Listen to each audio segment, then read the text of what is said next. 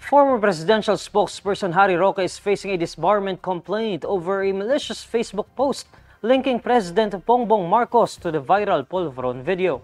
Former Duterte administration acting cabinet secretary Melvin Matibag filed the disbarment complaint against Roque before the Supreme Court on Tuesday, September 24. In July, the National Bureau of Investigation and Philippine National Police Cybercrimes Offices said it was not Marcos in the so-called Polvoron video showing a man allegedly using illegal drugs. Matibag says it had been established that the viral Polvoron video was fake, adding that lawyers such as Roque should be responsible in using social media. Well, alam mo, magkaibigan kami ni Attorney Harry Roque and there's nothing to do about politics or personal.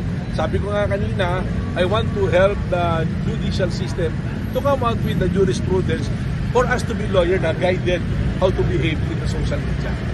Mas mataas ang aming responsibility as an officer of the court, as a lawyer, kaysa sa ordinary gumagamit ng mga Facebook at ng social media. Meanwhile, Roque in a statement dismissed the complaint as a desperate act of attention and something that should not be made public. He says the posting of the Polvoron video on social media is protected by free speech. Roque also accuses the House of Representatives Quad Committee of supposedly crushing him because of the Polvoron video.